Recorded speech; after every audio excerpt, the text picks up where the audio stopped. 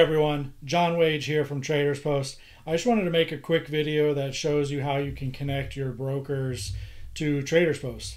It's a really easy and simple process, so this video should be pretty quick. So to get started, just go ahead and hover over the brokers menu and give it a click. And at the top right, you will see a Connect Broker button. And from there, you'll see the list of all of the brokers that can be connected to TradersPost. So first, I'm just going to show you how you can connect a second paper account, a second TradersPost paper account. So just go ahead and click TradersPost right here. And as soon as you do that, you'll see that you have now a second TradersPost account.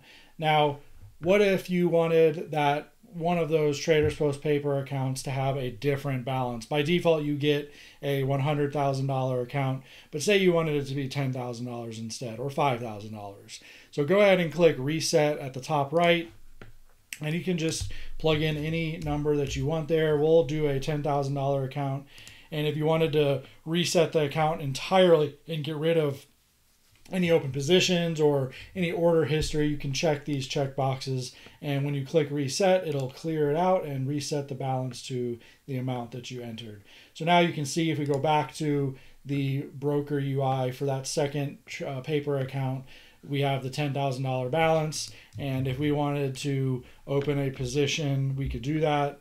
So let's just open up a quick square position in this paper account.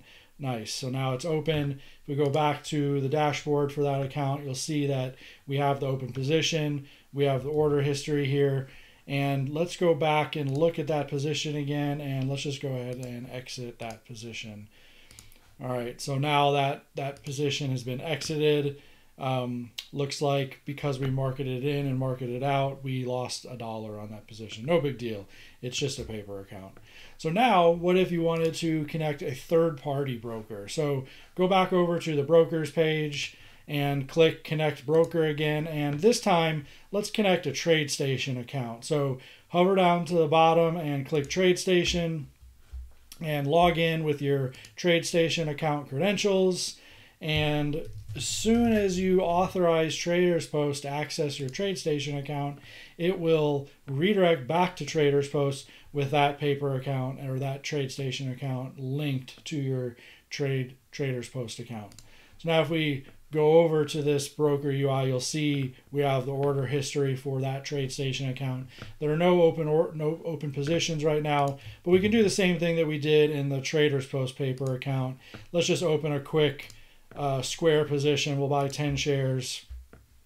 All right, now I'm in that position, and let's just close it. We'll mark it out just to demonstrate. And if we go back to the TradeStation account dashboard, you'll see that we have those two square orders that we created. So now what if you want to create or connect a live broker? So hover over the brokers menu and get back to the brokers page and click Connect Broker. And this time, let's connect a Alpaca account. So as soon as you click Alpaca, I'm already logged into my Alpaca account, so it didn't ask me to enter in my username or password, but it's going to ask you to authorize TradersPost to access your account. So as soon as I click Allow, it is going to redirect back to TradersPost, and now we have two new brokers connected. Alpaca supports both live and paper functionality, so that's why you see both a live broker now and a paper broker for Alpaca. So if we go back to the TradersPost dashboard, you'll see now that we have this new section here with a live broker connected, and we have a paper broker. And this paper broker actually has some open positions. This account is actually running an automated trading strategy called Momo. It's a trend following strategy.